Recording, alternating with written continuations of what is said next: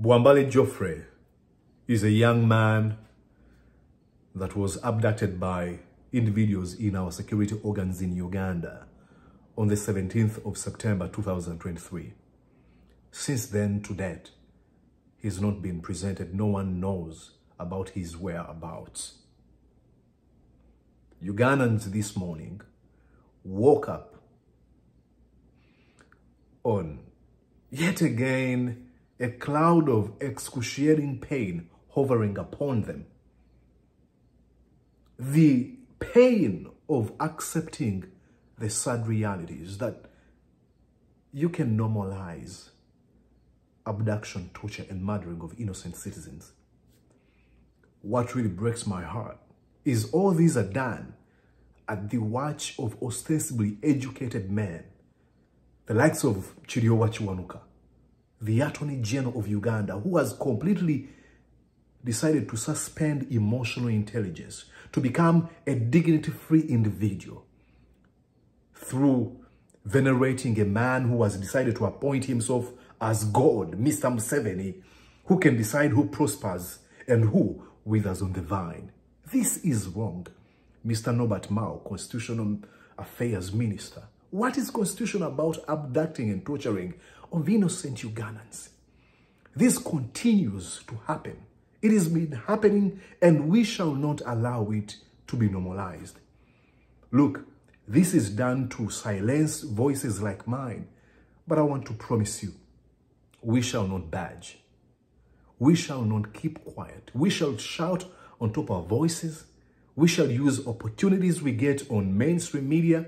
We shall shout using our social media platforms. We shall shout deep in the villages in town, and we shall say this cannot be normalized.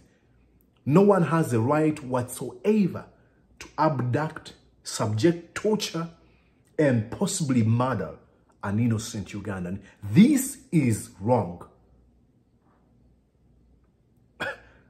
I don't understand it.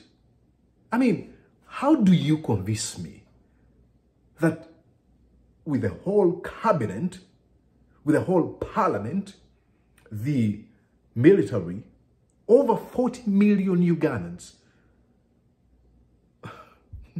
let's look at those men that are close to Mr. Museveni, that they cannot tell him that this is wrong.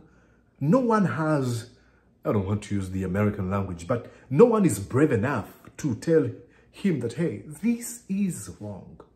You cannot normalize this behavior.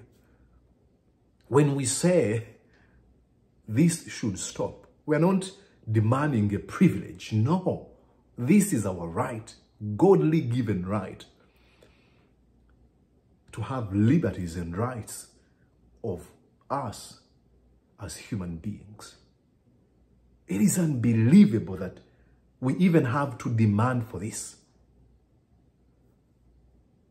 Oh boy, how I wish I can look into the eyes of Mr. Museveni and remind him there was a man, Idi Amin Dada is not here anymore. He thought he was Lord of Lords, King of Kings. There was a man in the Democratic Republic of Congo by the name of Mobutu Sese Seko Kukumbendu Wazabanga. Oh my, he had a palace that was surrounded by gold. He's not here anymore. Oh my, should I take you to Nazi Germany? Hitler thought he was the best of the best and a master at whatever he did. He was a complete charlatan who lost the World War.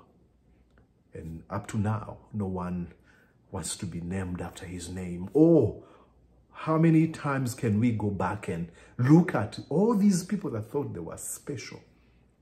They were nothing. And indeed, Martin Luther King Jr. is right. I remind you over and over again. The arc of moral universe is long, but it bends towards justice. Change takes a long time, but it eventually happens. Look, we speak because writers have said that the pen is mightier than the sword, and that is so true. But the tongue is mightier than them both put together. There's no stopping speaking until rights and liberties are granted to all citizens as a body politic of Uganda.